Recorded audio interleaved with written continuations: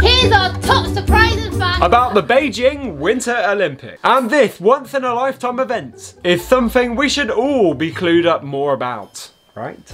Yes, Beijing has certainly seen their share of troubles, so to be given this honour is a big deal. So in order to find out more, we got digging into some Beijing Olympic secrets. There's some facts out there that are genuinely surprising. And we figured you too may be interested to know what we have discovered. By knowing the top details about the Winter Games, we can appreciate the Games in a whole new way. By the end of this video, you'll be a Beijing Winter Olympic info generator. Your friends and family will be begging to shut you up.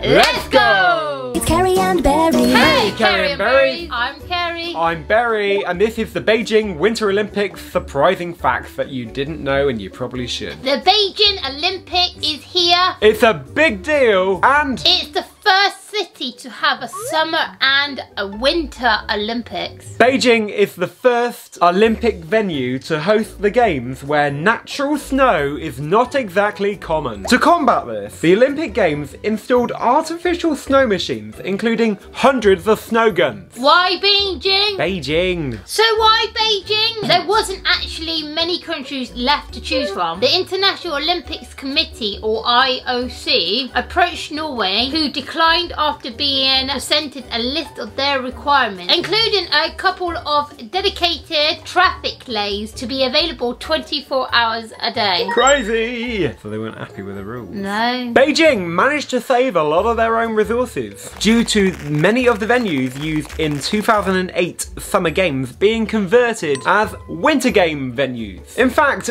Beijing only had to build one new structure, the National Speed Skating Oval. There are 7 brand new events in the 2022 Winter Games. These include snowboard cross relay, freestyle skiing, and short track speed skating relay. There's also a new woman.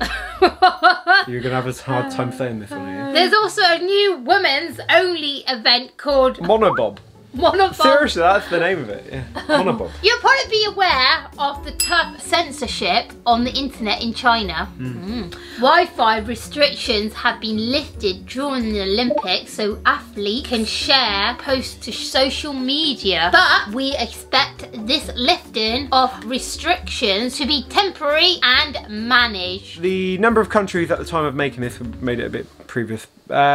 Is 202 countries expected to participate. Did I read that properly? Bear in mind we filmed this previously and it took a while to get up. Athletes expected to participate is 10,500. Officials expected to participate 20,000. Volunteers 70,000. Flippin' egg. So are you all enjoying the Winter Olympics that are being shown lately? If so, let us please know. let us know in the comments below. Where next for the Olympics? So, on schedule at the moment, we're expecting Paris in France in 2024. And then it will be going to Milan and Cortina d'Ampezzo in Italy in 2026, in Los Angeles, USA in 2028, and in Brisbane, Australia in 2032. And that's our schedule lineup for what's coming next. The Olympics are fun. It's a chance to compete and let off some steam. But there's more to it than that. It's showing passion and honour to your country. It's a time that the world actually unites for something positive. And no matter what you think of it, it's a pretty huge revenue generator for a place. Share this video with somebody who's an Olympic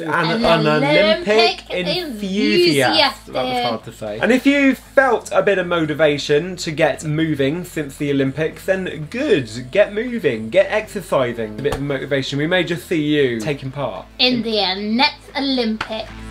But did you know